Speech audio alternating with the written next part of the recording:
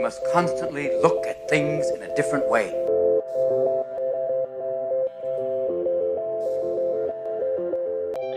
The Healthcare Education Transformation Podcast was created by two physical therapists out of the desire to learn more about the different educational roles in physical therapy and healthcare, and how healthcare education works by talking with educational leaders and people with different perspectives within physical therapy and across interdisciplinary lines on how education can be improved to disrupt the status quo of healthcare education.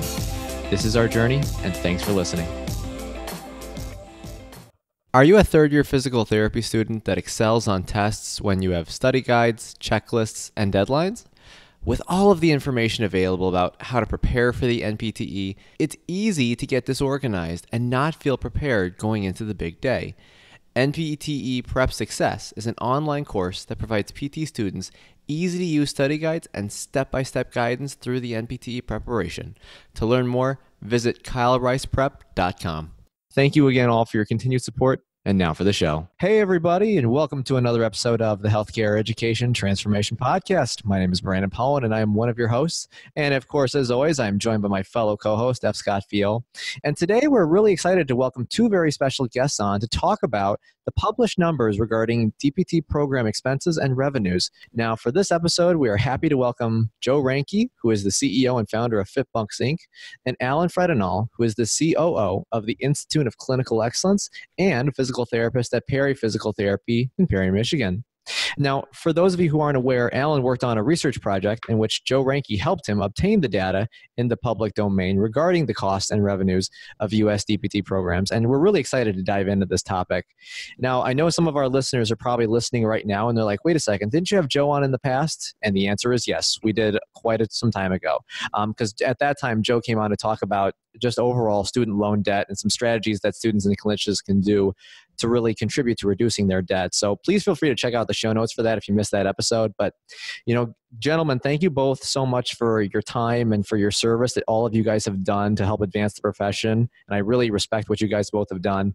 I recognize that there are some of our listeners out there that perhaps haven't heard of you guys. Would you mind giving our listeners some background into who you each are, along with your academic journeys that led you to where you're at now? And Alan, how about if we start with you for this one?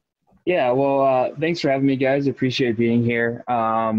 I am a practicing physical therapist in Michigan, a CrossFit coach, and in addition to all that, I help run the Institute of Clinical Excellence, so I help run all of the logistics and back end for ICE. Very nice. Joe, how about you? Give us a little refresher on who you are. Yeah, so I am definitely not a PT. My wife's the PT. I let her do all that stuff. I'm the finance guy. I've been in finance for a long time now, over 20 years. And I created this technology that helps just, financial plan and make everything easy to understand. And we decided to roll it out. We're trying to figure out student loan plans first, and specifically in PTs. So we rolled out the first full version of it last September. And as of today, we have about 4,500 PTs that we've helped, both students and new grads, manage about $600 million of student loan debt. So we've been able to collect a lot of data over the last year and a half, and using that data for a lot of good things, a lot of good feedback to the programs and all that fun stuff. So that's a little bit of my background and, my company, FitBUX, in the PT world, and that's how we are in PT. Awesome, Joe. Well, with you coming on the podcast last year to talk on student loan debt, could you maybe give us an update before we dive into the DPT program finance data? What were the latest numbers and trends on student loan debt in the U.S., and are there any new changes that are looking to take place to address the student loan debt problem on a macro or a micro level?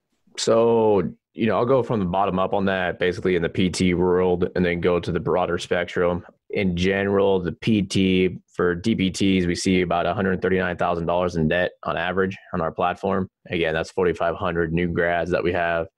From a macro level, everybody's like, well, is that a problem with DPTs? It's actually just on the graduate level in general that we see that across the board. When you look at ratios, they're pretty consistent across the board of how much people have borrow versus relative incomes. And that's continuing to have a bigger and bigger gap.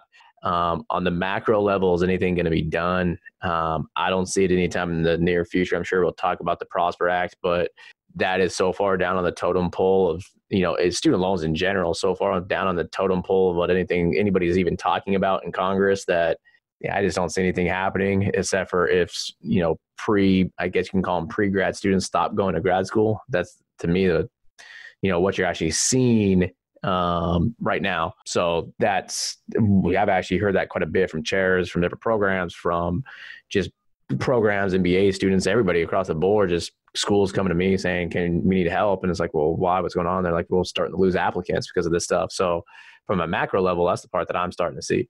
And then from the micro level, the dollar amount's about $139,000 for PTs. That's what we see. So, and go from there.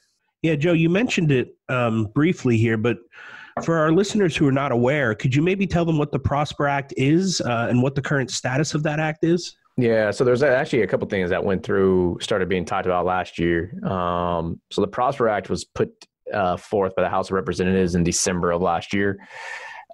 Basically what it did was do away with public service loan forgiveness. The whole point was to potentially repeal it and then replace it with something else. And so that was put out first. And part of it was also to streamline all these income-driven repayment plans. So right now there's 5 different repayment options for income-driven plans. And there's, I think, 3 different or 4 different options for pay down strategies. So there's actually like 8 or 9 different repayment plans. So the goal was to streamline that to just 2. And so they put that plan out. And then President Trump put one out that was pretty similar, had some differences on who would qualify, who would be grandfathered in, all these different things. Long story short, neither one of them went anywhere. I don't even think they ever brought to a vote. And like I said, it's not on the radar for a lot of them because it's not a major pressing issue, which I'm actually shocked because, everybody's trying to get the vote of the younger generation, yet neither side really talks about it. But that's where we're at right now with that, is they've kind of just stagnated and they're not really going anywhere. So Joe, I'm curious here, just because, obviously going off that a little bit, kind of going into the act here. So hypothetically, if that did pass, would that mean a big significant change in terms of college tuition and stuff like that? Or would it not be a huge change? Well, one of the things it would do is, and this was part of President Trump's, is a lot of people for graduate school, they blame the run up of tuition prices on a bill that was passed. I believe it was in 2010 or 2012. I can't remember what year. But President Obama basically uncapped how much you could get for federal loans for grad school. And I can't really say he uncapped it because you can still only borrow up to what's called the certified amount. So each school has to certify how much their programs cost, and then that's how much in federal loans you can get for the students. The issue is that the schools, they can kind of just keep upping how much that certification is, and that's what they've done. So you've seen tuition really go through the roof for grad schools the last probably 6 to 8 years because of that. So one of the big things that the Prosper Act does, I can't remember if it was a Prosper Act or if it was President Trump's, it put a cap back on how much you could get for federal loans. And so trying to basically put pressure on the schools to say, look, stop raising prices. But then obviously the other side then starts going back saying, oh, well, that means that people are just going to go out and get private loans, and private loans are higher interest rates than federal loans. So that's, the issue there is trying to fight back and forth of what would be the ramification on if they actually capped it or not. And again, we'll see where that goes. I don't really see it going anywhere. But there was one other thing too. I forgot to throw this in there because this was actually pretty significant. And I don't know if you guys have seen this. Have you seen that they actually passed the IRS in a letter ruling for 401k contributions and matching for student loans? Have you guys seen that? Right, I've heard about that. Yeah. Yeah. So I think it's going to be actually pretty significant. What it does is the IRS now allows companies that if you were to say your company has like a 3% match into their 401k, like you put in the money to their 401k and they match it, instead of you having to put the money into their 401k, they can match your student loan payment instead. So you can actually pay down your loans and still get your match without having to contribute to the 401k. So from a financial standpoint, to me, that's huge. Yeah, I'd have a heck of a 401k at this point. So that's what I'm hoping. I hope that a lot of companies will institute that. I know we're working with a company to use some of our technology as part of their solution for that. And if companies more and more start embracing that, I think that could be very significant in terms of just overall saving, because that's the big thing right now with student loans is I got to pay all this stuff down. That makes it so I can't save. But if companies start instituting this piece and taking advantage of that, well, then it's like, okay, well, that helps alleviate the issue of not being able to save while paying off your loans. So hoping that gets more runway and more run over the next 2 to 3 years. So we'll see what happens. Yeah, no, that's really, really interesting. And Joe, this is the next question I'm going to ask is kind of a big one here. And I know that there's a lot of things to this, and I know this is not an easy answer, but just to kind of get an understanding of the university perspective from their financial side, because obviously when we look at the tuition rates, I mean, when we look at just inflation with everything, I mean, tuition for colleges has just been skyrocketing huge compared to so many other things. Yep. So just to kind of get some understanding on, why it's so high, do you know kind of how, generally speaking, the financial structure is of universities is, to give some context? I can't go into the individual ones because each school is different, especially if it's for-profit versus nonprofit. I used to, back when I was in college, I was director of baseball operations for our program and at a public school. So I dealt a lot with the finances, trying to deal with that side of it, financial aid, everything. And I mean, it was a fight for money left and right because our baseball program was actually the only program that was profitable in the entire school. And so when it came to just tuition, I mean, every program was in the red. A lot of it had to do with tenured teachers not actually teaching, all that type of stuff. I mean, there's a number of factors that come into that. So for a lot of public schools, even though it's like, yeah, we're not making that much money, it's like, that's the big thing that I hate is basically graduate programs and graduate students are funding and paying for undergrad students. And what I mean by that, for example, it's like interest rates on your loans are based on risk. So like mortgages, car loans, it's all based on risk, more risk, higher interest rate. And so we got this ass backwards in the student loan industry for federal loans. Graduate students, so DPTs, MBAs, are less risk for repaying their student loans, yet their interest rates are double of what an undergrad interest rate is. Basically, the government's using the grad school students to subsidize the undergrad, and it makes no sense whatsoever. And nobody ever brings that up. And it's like, that's a place that we can attack a lot because the grad students are the ones with the highest loans, like the most loans, accruing all this interest. So why is it at 6? I mean, the new grad plus loans are at 7.6%. Why? It makes no sense. So that's what we see on the public school side. Then on the private school side, I mean, they're private schools, so they're a business. You have to have a margin. So typically we see, private schools, just from what I've heard, trying to get anywhere between a 20 and 35% margin, which is not, a huge amount, but I mean, that's, the typical amount. So that's what they're basing their pricing on, is that margin.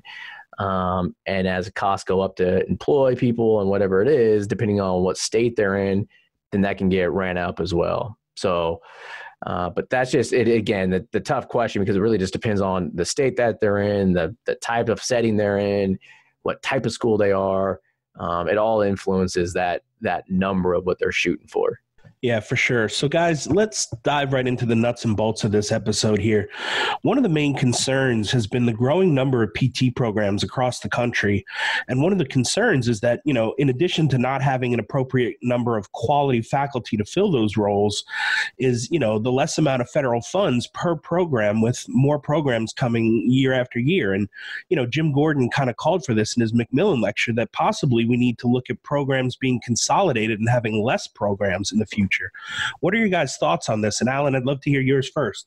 I've not listened to that lecture, so I can't speak to that lecture specifically. I do know that as we increase the number of programs, we're just going to see an increase in supply of PTs and just kind of basic supply and demand. As supply goes up, demand is going to go down. There's some research out of Arizona that we might see an increase in PT unemployment, which is kind of unheard of in our profession. So we might see an increase in PT unemployment in the 2020s, which of course is going to affect this whole thing. If you can't get a job, it's going to be tough to pay back those loans. It's actually interesting that, two primary thoughts on that. I've actually, within our algorithm, when we don't release this publicly, but we ranked every program in the country. And some of the data that we collect continually feeds into our algorithms to update different things. And I've talked to quite a number of chairs, and they have asked me to start doing some type of surveys and polls of employers saying, is there any correlation between employment and some of the schools? Because like you said, it's getting diluted with some of the different schools. So is there any way we can start ranking that information to start adding that into the rankings and potentially then publish them? So we have been starting to look into how can we collect that data to make it relevant and all that type of stuff. But just from a pure economic standpoint, I mean, like, Alan was just talking about, there's a give and take on that too. So like if you have, too many programs and too much supply, then, demand stays about the same. And all of a sudden you're flooding the market, you got unemployment. That also puts pressure on incomes. And it's like, okay, well, you start flooding the market. But then on the flip side of that, it's like, okay, well, if you also limit how many schools there are, then you limit the supply of PTs, which is great because you might have some income going up. But you also start saying from the school standpoint, okay, well, we have limited seats and demand is still where it's at. Well, now tuition prices just went up because the demand's there. So there's this trade-off, and what's that equal balance? That's the big question mark, is what is that balance? And, unemployment for PTs is pretty low. I'd still go out if I was the industry and still focus on saying, how can we get paid more? Like just in general. And that would be the primary focus I think everybody should be focusing on. But there's that give and take. It's like, okay, well, if we do it over here, what's the effect of over there? And so when we're talking about tuition prices, what would that do to tuition? Because less spots, you got demand still, what are you going to do with pricing on that? So you have to look at both sides of the coin, and it's a lot of research to try to come up with the right answer that unfortunately I can't do all that research. So yeah, I'll leave that one to you guys. No. And it was really interesting. We had Lori Hack on the show not too long ago. And one of the things that she said that we really need a lot more research on is about our workforce. Then the key is, are we making this decision out of true assessment of the workplace? Or is it kind of what other people have said throughout the podcast? Is it just more for financial benefit for the institution to make up for the other margins, Yep, exactly. We've talked about the debt to where it's at now and a couple other things, and I'd like to switch gears to talk about specifically the DPT program finance data. Now, Alan, first and foremost, what specifically made you decide to research this topic? I started this topic when I was in PT school still.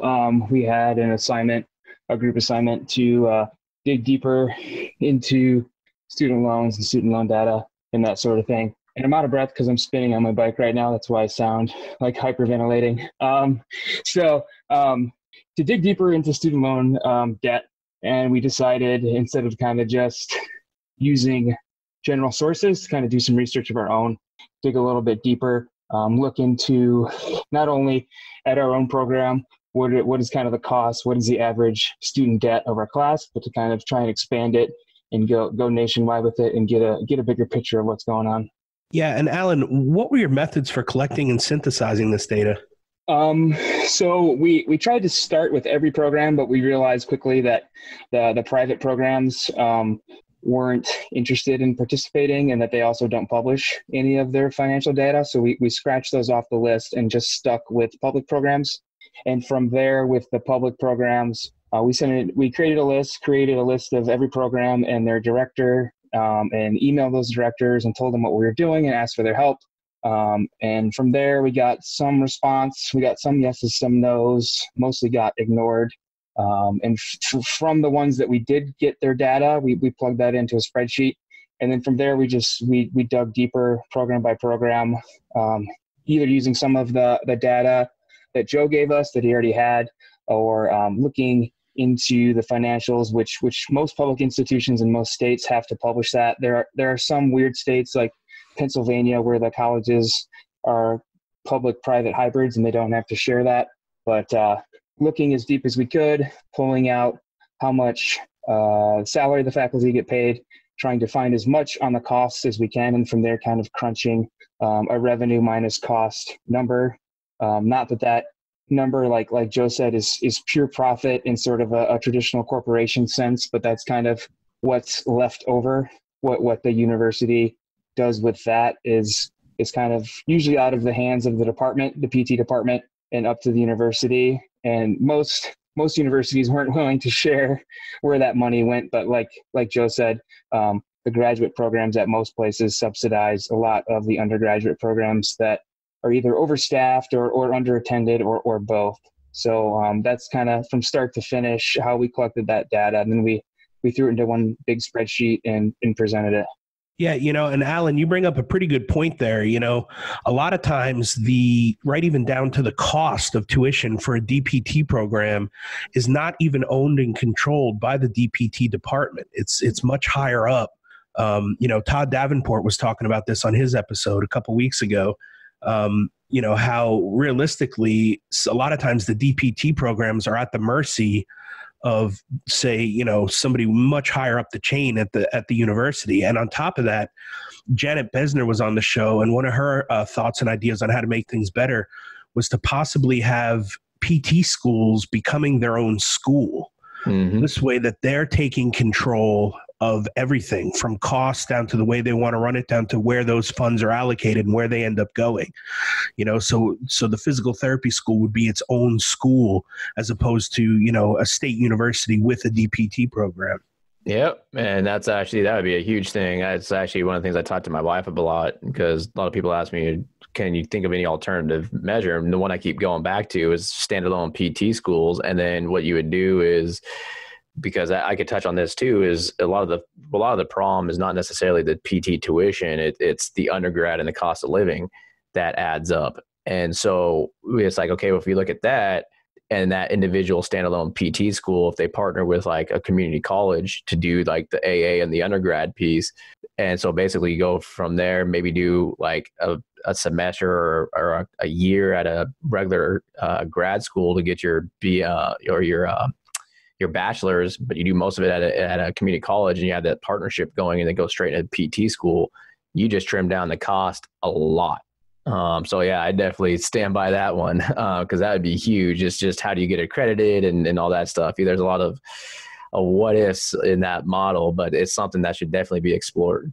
I'll just say from the newer graduate side, that was what struck me more than, the tuition is obviously huge, but it's seeing those fees and stuff tacked on, especially things, the whole last year is a clinical year, but paying $300 a semester to use the gym on campus, which I physically can't get to because I'm in a different state or hours away, was kind of just insult to injury. And you can kind of see how the cost can add up with little things like that tacked on over and over again, which again, all that is, like you guys said, outside of the ability of the PT department itself to regulate. Absolutely. And I kind of want to add one thing here, because I feel like I had a unique opportunity back when I was in school. So our last semester was all clinicals, and our PT director actually had fought for years, every year, to actually have them waive our tuition when we weren't there. And she was actually very successful with that. But she kept saying, I don't know how much longer I can hold them off. But I was really so appreciative that she did that. And I don't know how much that is currently now, but I just remember like, oh my gosh, like that's huge. But, I know we've gone through some of this already. And I know, Alan, you had kind of mentioned earlier that of course there were some limitations to this data, being that had to look at public universities, and then you kind of had a small response rate from what you had kind of mentioned. But from asides, what, you guys had already mentioned, what were the results of the research that you found? And obviously accounting for these limitations here, how accurate do you both feel that this data is? I'll go first, I guess. So when I originally presented this, I never presented it to be, a PhD level research. It was for a project for school. So not as accurate as I would like it to be. As accurate, I think, as we could get it. I think that if somebody else tried to replicate this research, they would run into the exact same barriers with what struck me the most was the unwillingness of most universities to cooperate. We had to do some Freedom of Information Act requests on a couple universities because they were just unwilling to share the research. They didn't have it publicly posted. It had to be kind of pulled out of them. So just getting the raw data itself was very difficult, which of course then makes the actual number crunching that much more difficult and then less accurate overall. So not a complete picture. The biggest gap in that research was just not having the costs. So a lot of universities looked like they were taking home a lot of revenue from the PT program, but that's just because they didn't have their costs published or weren't willing to share it. And so most of those, they had a big 0 in the cost column just because this unknown variable that we just could not get no matter how hard we fought to get it. Yeah, from our side, like I said, we don't release any of the data publicly unless we know statistically that it's significant. So like we put out some different things like the average PT debt, different settings. That information actually comes straight from us from our profiles. So like we collect like 740 different data points when somebody builds a profile. And some of that we're triangulating is taking like some of the public information from the stated tuition versus what's out there, back solving also for undergrad stuff, cost of living, how does it compare to BLS data that we have. So when we sit there and look at the cost of living, when we look at tuition, when we look at income, those are all backed by statistics. But that's also why I've had a lot of requests to publish the data and stuff that we want to in terms of publishing. It's all backed by statistics. If it's not, we're not publishing it. So on the revenue side, that's the tough thing too, is we could sit there and say, well, how much did you take out for undergrad or for grad school? Because we could see that data. And it's not always the amount that's stated for tuition, just simply because a couple different factors in there. One, people have scholarships and whatnot, so that decreases it a little bit. But then you also got to factor in cost of living adjustments and all that stuff too. And as Alan alluded to with the clinicals, where did the person decide to do clinicals, all that type of stuff, it all adds into that debt load. So it's not exactly apples to apples. So trying to bifurcate and dig through that data, sometimes it can get pretty tedious, but we're collecting more and more. So hopefully we can keep pushing some of that stuff out. Yeah, awesome. Guys, are there any other resources that you're familiar with that can tell us more about the finances of DPT programs and universities in general, or if someone else wanted to research for themselves? I have no idea. I wish there was. It would have made that project a lot easier. It was grueling to get even the little bit of data that we had. There's no central repository for that sort of data, even at public institutions where it's supposed to be easily publicly available. It was difficult at times to get that information. I wish it, for whatever reason, it seemed to be a highly guarded secret. A lot of public universities treated that data like a private university would. Even getting line item budgets was even more difficult, trying to see those universities that did share their cost numbers, where did those costs go to? That was even more difficult to get than the revenue or just a general number for cost. And I'll give you guys a little bit of secret on that. It probably because it doesn't exist. You look at like a public schools stuff. I mean, in order to get that data, you're going to have to go line by line item ledger of how the money flows through the different programs and different sections of the school.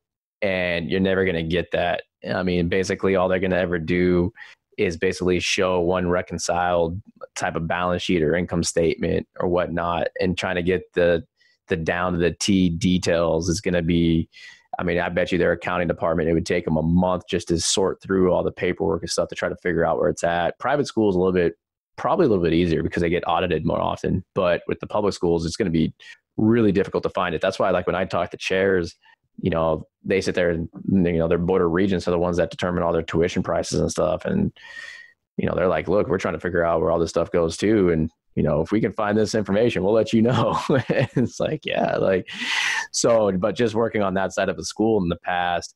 Also my dad's company, they sell a lot of stuff to programs. So I've seen a lot of financial stuff from his company too. And it's like trying to find that data. It's just a minefield of trying to figure out where it all goes. So my opinion, it's just because it doesn't exist. So you're not going to find it. You got to basically take public information, take data that you do have, and try to extrapolate what it means from that, and basically make an inference into a lot of the stuff. And you're not going to get the concrete data. Wow, that's really, really interesting.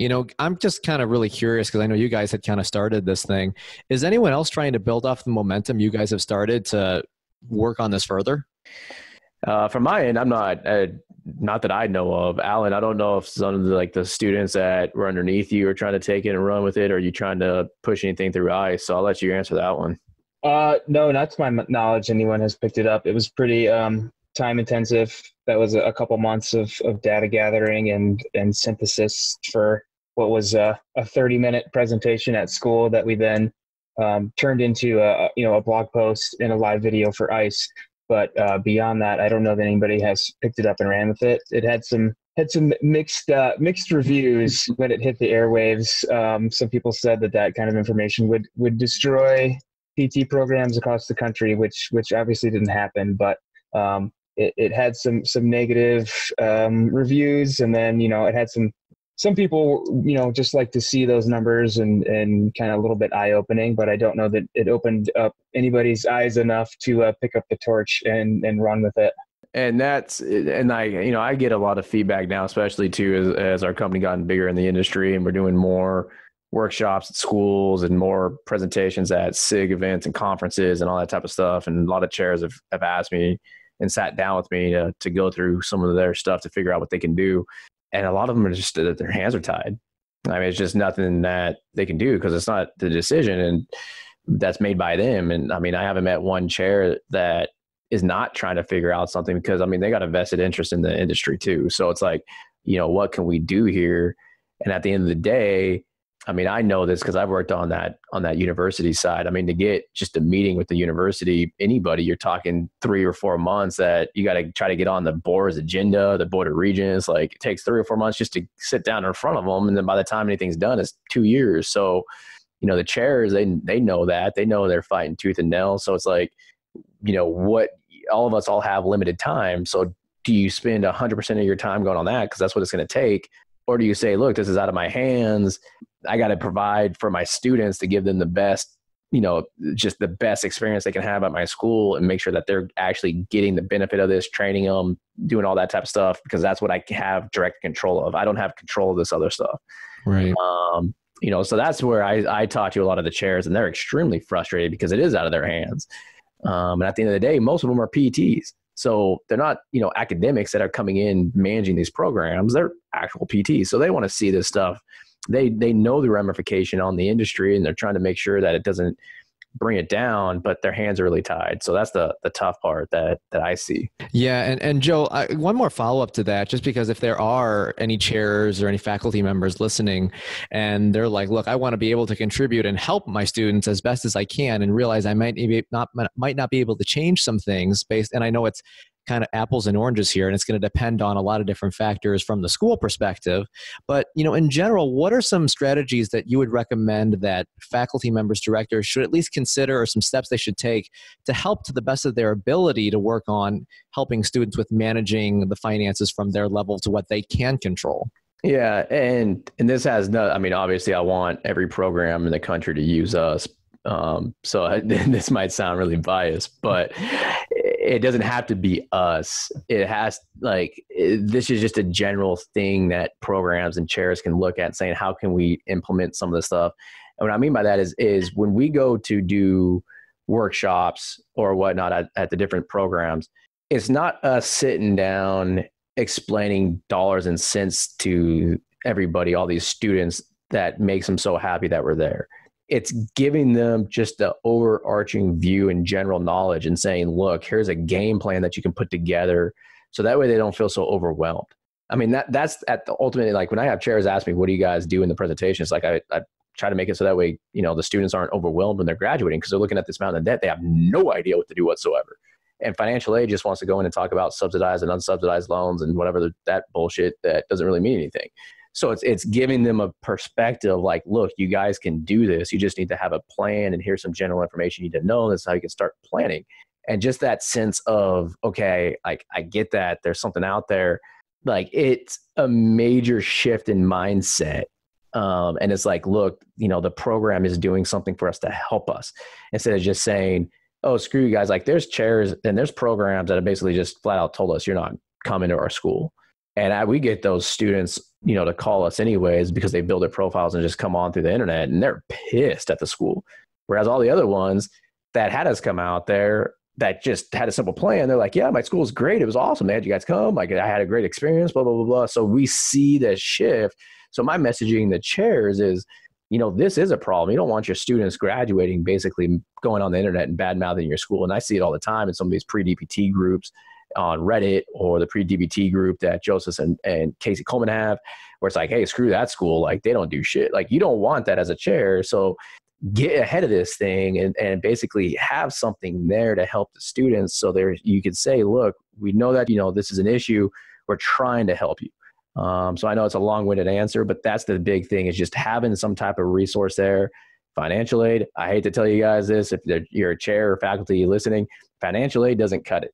Okay. So, there's got to be something different, because if financial aid cut it, you wouldn't have this problem to begin with. And I don't know why they call it financial aid. It's not aid, it's loans. So it's loans. And most of the time, people that are actually giving that loan out don't know anything about the loans. So it's not a financial planning piece to go and send students to. You got to have something else there in place.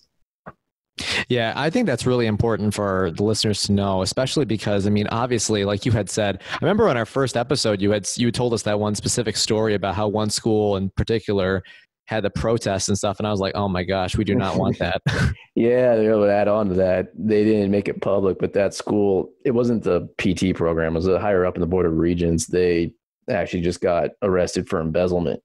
Oh, wow. So that might've been the reason why they didn't want us to come out there. But anyways, yeah, that was, we've had a few of those, just a handful of programs where the students were actually really pissed off. But interesting. Huh. Yeah, it's amazing. Wow. Interesting. Guys, I want to say first and foremost, again, thank you guys so much for, your insight and the time and being able to share this stuff, because I think it was definitely a good discussion to have. And I think it's important to have because, we'll ask you guys our last question in a little bit but ironically, the most common answer to our last question is cost. So we felt it was kind of important to address that. And, Joe, I know you had answered this question last year, but, of course, feel free to give it a go again, saying either you're number 2 or if your opinion has changed, feel free to share that. But here's the question that we ask everyone. If you could change one aspect of healthcare education, whether that be DPT or other healthcare provider related, which aspect would you change and how would you change it? And Alan, let's go with you for this one first. Man, I hate to even talk about insurance and reimbursement, but I think there's something to be said there about coming out of school and not being paid enough money to make that loan payment. I think if students would know what their loan payment is 3 years after graduation, and I think this is, like Joe was saying, this is something deeper than financial aid coming in and talking about the difference between loans. But if someone came in and said, hey, if you're graduating with 150 grand, your loan payment is going to be 70% of your post-tax take-home pay, I think that would significantly change those students, how they spend over the next 3 years. I think that would, doesn't solve the problem, but indirectly make them more fiscally responsible. Just knowing that it's important to, at least in the model we're operating in now, be as fiscally responsible as we can during school with students and getting them that education on the front end, like Joe was talking about, which will hopefully make them more thrifty and have less of a loan balance coming out at the end. And then kind of that underwhelming pay they start to get, they'll get to keep a little bit more of that than they normally would. So yeah, you'll like this one, Alan. As a side note, we're actually a lot of the programs are actually having us come out to freshman or first year orientations to actually go through that stuff, including one that you're an alumni of, Alan. So we're starting to get to more and more first years that doing some of that stuff, so that way they could see that and try to take as little loans as they could and whatnot. So that way they could see those payments. But to your question, Brandon, about the one thing that I would like to see, and I don't have the solution to this because I'm just talking about the PT world, and I don't have the solution because I'm not a PT, I'm not, the programs, but something about the clinicals. We see a lot of kids that go out to clinicals and they underpredict that how much they have to borrow when they start school by about $15,000 to $30,000 because they don't anticipate having to move for their clinicals, pay dual rents, all that type of stuff. So if we're going to have clinicals in that nature, be more strategic on them and how they're ran. So that way, that piece of the loan, that's something, a lot of this stuff that we talked about, tuition prices, the government with loans, that's all out of the hands of the PT world. The clinicals and the MPT, when you can take the MPT and all that stuff, that is directly in control of the PT world. You guys can do whatever you want to with that. So do something around those two issues, the MPT, when you can take it in clinicals, And personally, if you ask me, again, I'm not a PT, so I can't really say this, but I'm huge on experience. And my thing is get people out of the classroom as fast as possible, because the real world isn't, you sitting down in a room and answering questions for a test. Like, get them trained, get them paid in residencies, whatever it is. Like, get the more hands-on piece, get the academic part out of the way, go hands-on, all that type of stuff. And get them out into the real world and start practicing and go. And again, I talk about that from experience. I mean, everything I've learned more from actually, like, I'm a finance guy. I've learned more from going into investing and, part of my French, losing my ass on investments than I ever done sitting in front of sitting in a classroom listening to a teacher talk. So I'm huge on experience and getting that out and doing something about clinicals and so on and so forth. So that's where I would go with it. I was just going to say, I think both of those are really good answers. And I think that's something that needs to be looked at for sure, because we get the big issues right, but I think sometimes there's some little details lost in some of the minutia. And I think if we don't bring those up, they're just never, I mean, it's literally like the Beastie Boys, right? You got to fight for your right to party. Well, if we don't start doing something about insurance and what we're worth and what we're getting reimbursed at, student loans are going to be a much, much bigger issue quicker than ever expected. So, something's got to be done there. But guys, I can't thank you enough for your time and for coming on tonight. Where can our listeners find you guys on social media and online if they have follow-up questions or just want to get in touch and chat? Yeah, for us, it's just FitBUX.com. If you're a PT, you want help with your loans, just click join now, become a member. It's free. You build your profile, schedule a call. We walk through everything and help you set up a plan. It's all free. If you guys just have a question directly for me, on the bottom is to contact us. It comes to a general information email, and people will send it to me, or you can direct message me on Facebook. Not always the best on Facebook because I travel a lot and the DMs tend to get just bogged down, and I don't know how to use Facebook very well. So emails are easier, but yeah, FitBUX.com is the easiest way. And we respond pretty quickly. So if you have any questions, FitBUX.com, build your profile, or just, contact us and send us an email. For me personally, I'm on everything is Alan Fredendall. So Twitter, Instagram, Facebook, I'm pretty easy to find. Probably most active on Instagram, least active on Twitter. I try to avoid Twitter personally these days. It's quite a volatile environment to be in for physical therapy. And then you can reach ICE, every platform at ICE Physio. For Facebook, Instagram, and Twitter. So I'm behind those accounts as well. So you can get me either way. And then my email is alan.fredendall@gmail.com. I'm checking my email all day long, every day. So if you shoot me an email, I will get back to you. Awesome, guys. Well, again, thank you both so much for your time and insight and coming on. I think this was a very valuable discussion to have and share. But thank you guys for everything. Yeah, thank you guys. Hey, thank you guys. Appreciate what you guys do for the PT world with this podcast. Thank you, man. We try our best. Access to healthcare is one of the largest issues facing both providers and patients, as millions of people worldwide lack timely and affordable access to healthcare. Anywhere Healthcare, a telehealth platform, is a simple, low-cost option for providers and patients that eliminates the barriers to access to all kinds of healthcare. To find out more, check out anywhere.healthcare, which is available in our show notes. And if you use the code HET in all caps when you email to sign up, you'll save 25% off the total cost. Thank you for attending class today, and we hope that you learned something and gained value from the content. If you'd like to schedule office hours with us, feel free to add us on Twitter at HET Podcast, on Instagram, HET Podcast, on Facebook, the Healthcare Education Transformation Podcast, and the homepage, healthcareeducationtransformationpodcast.com. And for those of you following along in the syllabus, extra credit can be obtained by liking us, sharing us, and leaving a review. Let's continue our journey up Mount Educational Success as lifelong learners.